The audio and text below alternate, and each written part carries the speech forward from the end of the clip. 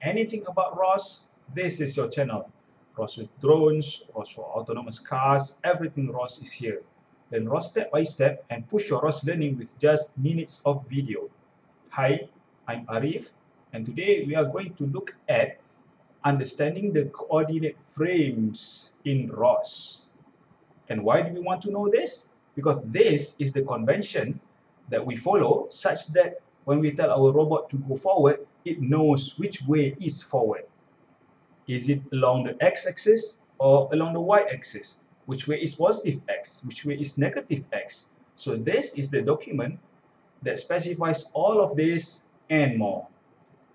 But before we start, remember to visit the Robot Ignite Academy, our online academy, where you will find practical online ROS courses using simulated robots. No installation is required. You will find the link to the academy on the video description below.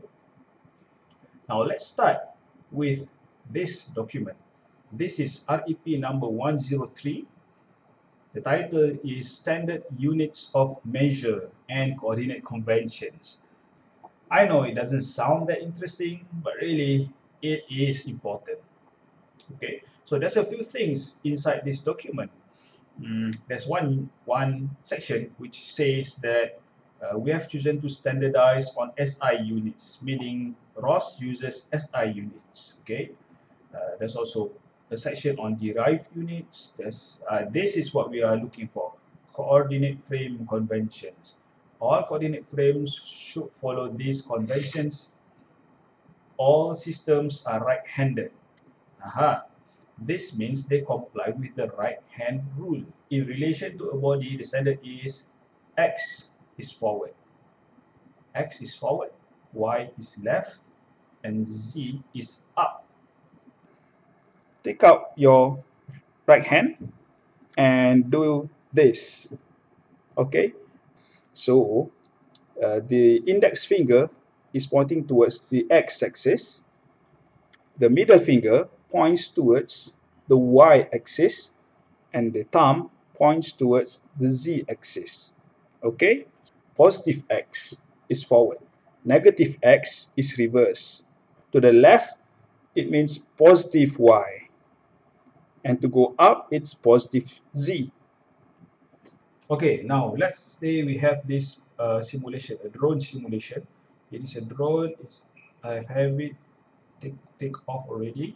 So it's a parrot drone, and let's give it some commands so that it moves.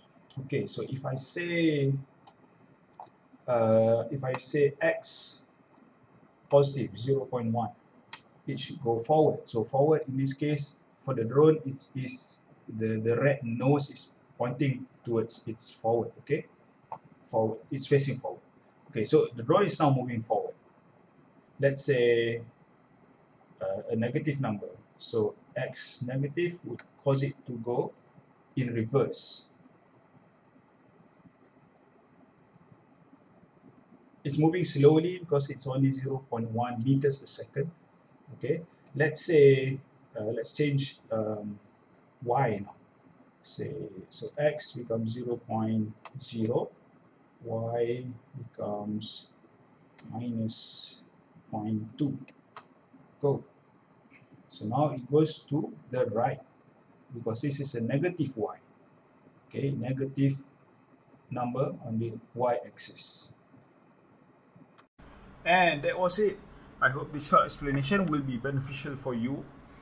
So in this part, we have a look at linear coordinate frames, okay, for linear motion, x, y, and z. So in part 2, the next part, we will be looking at rotational motion and what's the right hand rule like for rotations. So in the description of the video below, you will find all the links to the resources mentioned throughout this video. And if you like the video, please give us a thumbs up, and remember to subscribe to our channel and press the bell for a new video every day. Either you like it or not, please share your thoughts and questions in the comments area. Peace out.